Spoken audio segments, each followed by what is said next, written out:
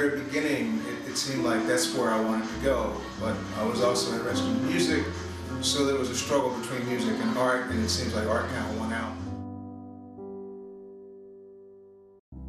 At one point I was struggling trying to find a series that I really want to get into, and I listened to this poem by Robert Frost called Road Less Traveled, and James Earl Jones was saying this poem on KBBS one time, and it kind of stuck in my head, and I kept listening to that phrase, you know, down a road less traveled.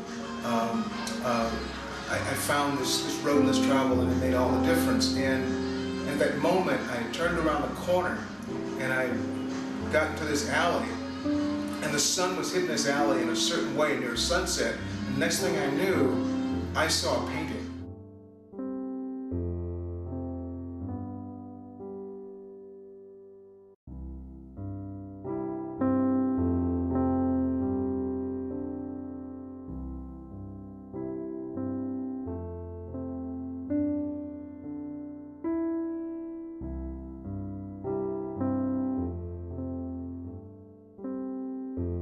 I used to think you had to go out into the back country to find something to do, but it was right there in my own backyard. And so what happened was I wound up going to different alleys and doing some studies, watercolors, little tiny watercolors on site.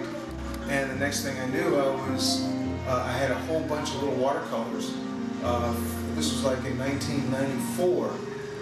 By 1999, I was ready to start painting large paintings again, and I pulled those little drawings out and those little sketches, and I started a little small series of watercolors, you know, just get ready for the fair. And I decided to do some acrylic paintings, and so I did a series of about 15 acrylic paintings of the alleys here, and the series was called Alleys of North Park.